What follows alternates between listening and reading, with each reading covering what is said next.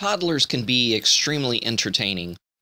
It's very interesting to watch them gain self-awareness and gain insight on their surroundings.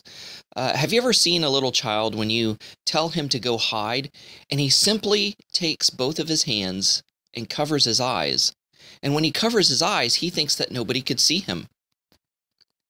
Because his eyes are closed and he can't see, he thinks that no one else can see him either, that he's disappeared. But he's really not hiding at all. All he did was cover his eyes. Or, maybe when a child gets older and they run and hide under a blanket, they think simply because that the blanket is covering them that nobody will notice the big lump in the bed. It's obvious that somebody's hiding, right?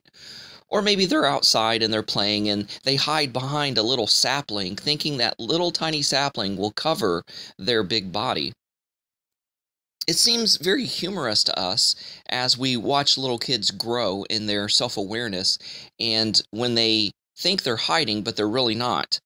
Well, I wonder sometimes if God has the same sort of amusement when we try to hide.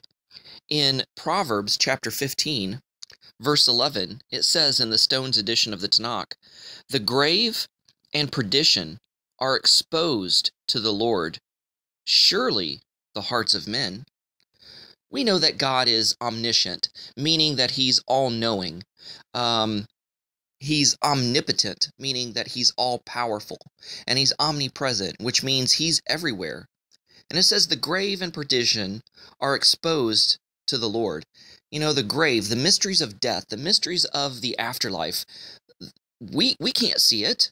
They're hidden from us. We can't look into those things, but it says they're exposed to God. And if these mysterious things that we finite human beings can't see are exposed to God, how much more so the things that we know about and the things that we are exposed to? What makes us think that we could hide those very things from God?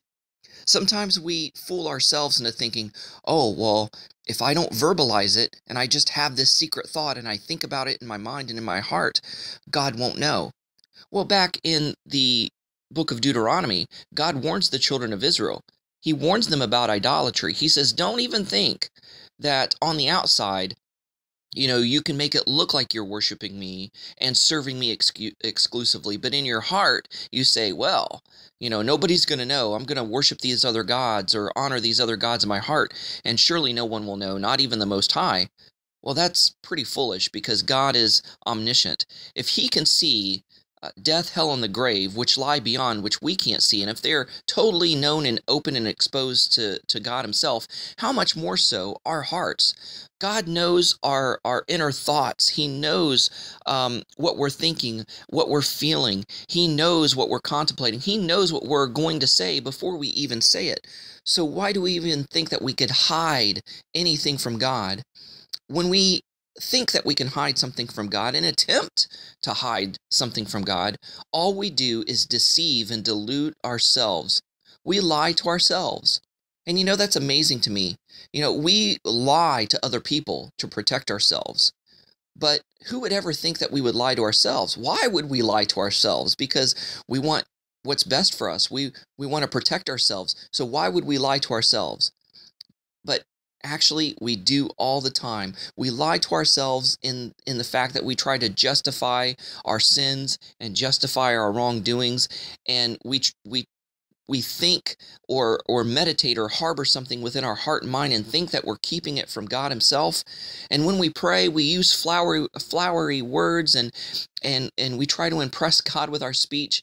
And all the while, it's just an act, and it's just a show. It's a facade. It's a front. It's a farce, a fraud. God knows it.